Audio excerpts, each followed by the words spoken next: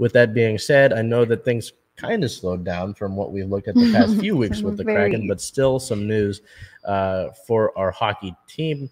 By the way, if you have not seen it yet, I was able to interview Everett Fitzhugh, Kraken radio play-by-play broadcaster, the first African-American full-time broadcaster in the NHL, and the only, I think, Black broadcaster in any professional level in North America for hockey. So go and check that out. It's on the Converge YouTube channel. It's just a few videos down, I believe, or you can check out our playlist, Circling Seattle Sports, here on Converge Media.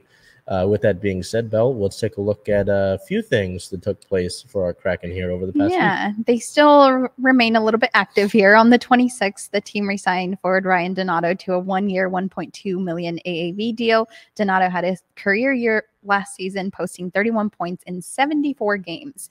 A quote from Ron Francis here on Donato: "Ryan elevated his game last season, and we're happy to have him return to the Kraken." And he completed a career year and will hopefully eclipse that in the 2022-23 season. On the 28th, before I move on here, I mean, do you have anything to say in terms of his performance and this move? Donato, he's kind of a guy, how do I describe him? Kind of scrappy, you know, he's not like a big guy. He's not, I mean, he had 31 points this past season. He was a valuable contributor. I know that they were avoiding arbitration with him because depending on so-and-so, it could give him more money than Seattle wanted to pay him. I had a few friends that wanted him to come back, and he did. You know, I think this is a good move. You just add more talent to your lines. I mean, with hockey, right, you've got 4 lines of guys that are always on the ice offensively. Yeah. 4 times 3. So you're going to need 12 forward centers, all that. I don't think it hurts having Donato on this roster at all. It's a 1-year deal, and it's kind of like, okay, this was great. I need you to do it again. Or just replicate success, because you don't want to see 1 year and say, okay, go ahead, here's a longer term deal. Yeah. So I think it's good. I think this adds, continues to add depth. I don't want to say depth because Donato had a great impact, and he's not just a depth guy. Yeah. But you've got not so much. You've got a lot of talent on your forward group. So I think it's good to see, and I like seeing this get done. I know this was something that I had a few friends that were like, oh, why didn't you sign him? Why not? And then finally it happened. So I think they were just working through it. But good to see Donnie back. Moving on to the 28th here, the team announces that Kansas City Mavericks will be the new ECHL affiliate for the team. It's a multi-year affiliation that begins this upcoming 22-23 season. So just like with the minor leagues in baseball, right, obviously the Kraken are the pro team. The Coachella Valley Firebirds are right below them. And I believe from there it goes, I think the hierarchy goes Mavericks and ECHL, Firebirds and AHL, and then Kraken in the NHL. So it's just more areas for your team to develop, just more of your actual affiliate instead of having guys, maybe like last year you shared the Charlotte Checkers with the Florida Panthers, just building your own development system effectively, I believe is what's taking place here. On the 1st, the Kraken were viewed as the 106th most valuable franchise in North America at $860 million. Which is the only thing I'll say is it's interesting to me that they were higher than the Pittsburgh Penguins, and Pittsburgh's been around for a while. So just interesting to see where our teams stack up, And moving on to some league news here on the 28th, it was announced that there will be new NHL jerseys after the 23-24 season, as Adidas will no longer be the NHL supplier.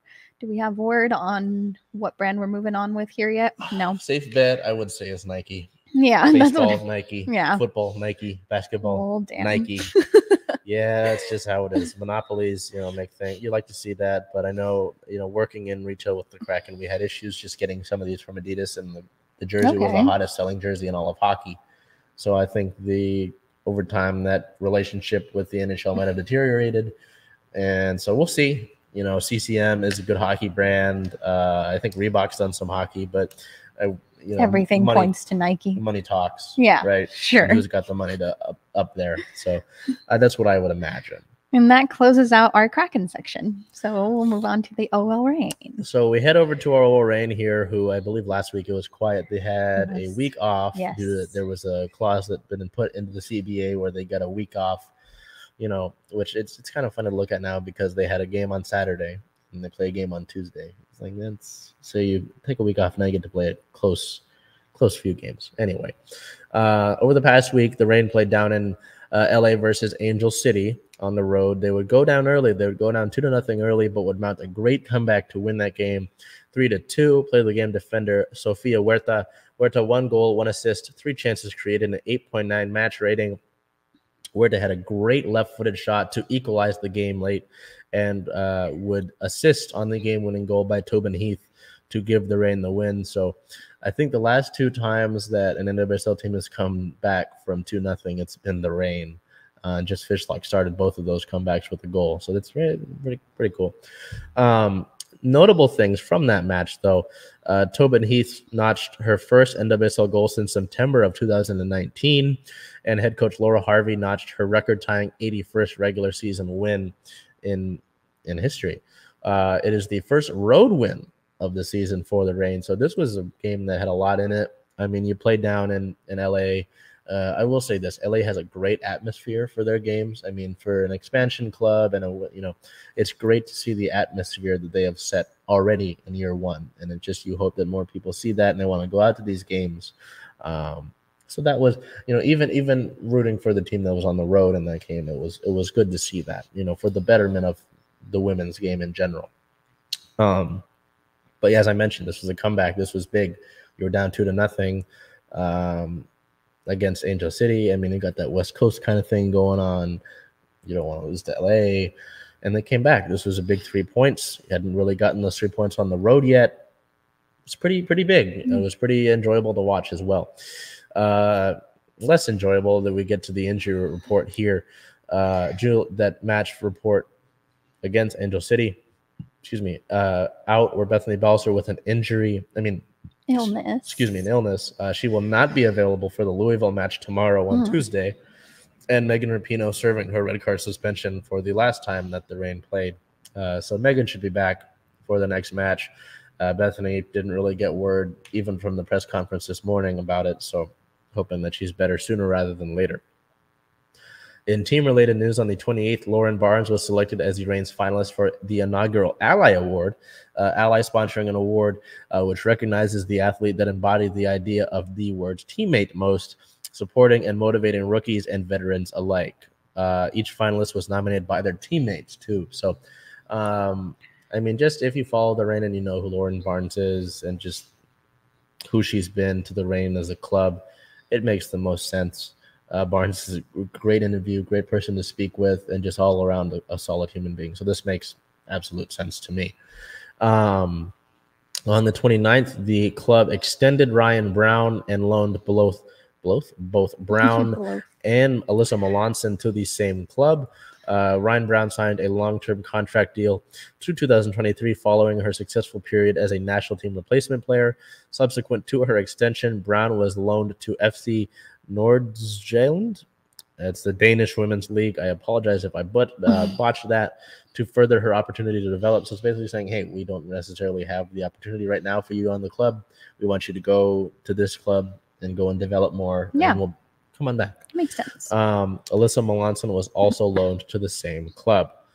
On the 1st, earlier today, the Reign and the Sounders both announced that there will be another single-ticket doubleheader during the 2023 season. I know that there have been and there will be several opportunities this year where the Reign and the Sounders will play on the same day, but they're not the single-ticket doubleheader that happened last year against Portland. So the date and the time for this doubleheader next the 2023 season are to be determined still.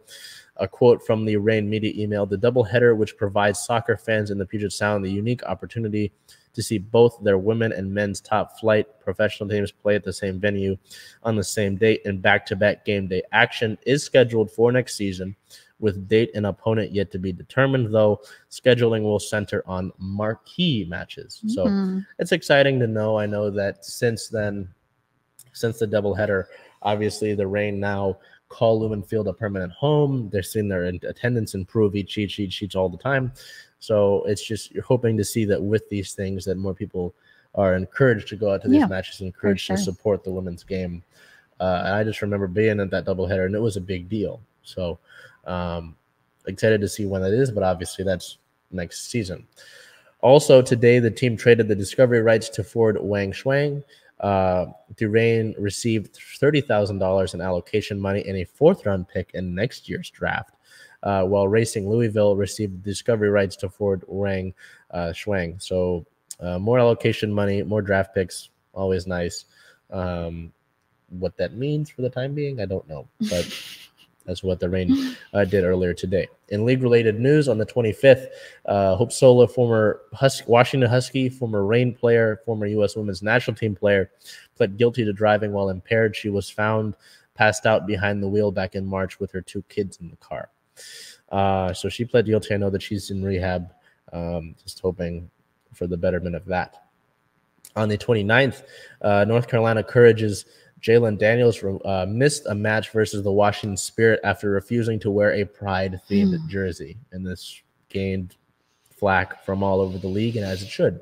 That's just outright ridiculous, and the fact that someone that has that kind of view is in the league is kind of disappointing. I know that when she was signed by the Courage, this garnered attention because she's done things like this in the past. So to have brought her back is its own thing.